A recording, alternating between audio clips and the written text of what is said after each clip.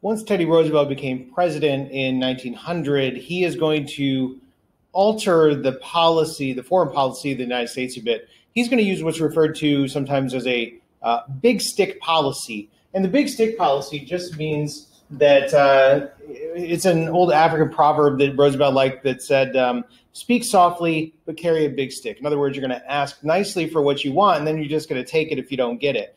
And he's going to use the big stick policy, especially in Latin American territories. And what that means is using military force to realize U.S. foreign policy gains.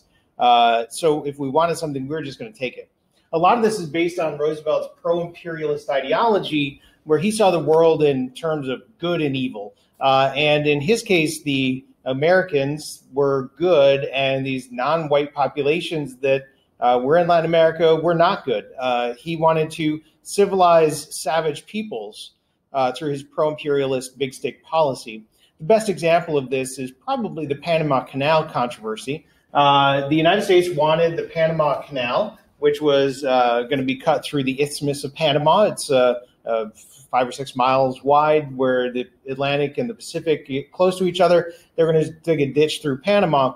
The United States offered to buy this canal zone from Colombia, which controlled this Isthmus of Panama.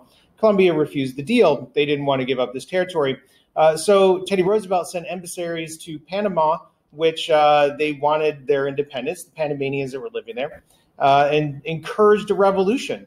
And the United States supported that revolution, which led to quick Panamanian independence. Speak softly, we asked nicely once, and then the United States is going to support a revolution. We used the big stick to get what we wanted. It's a great example of this policy.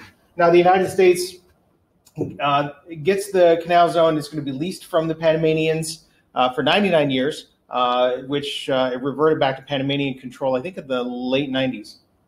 Early 2000s.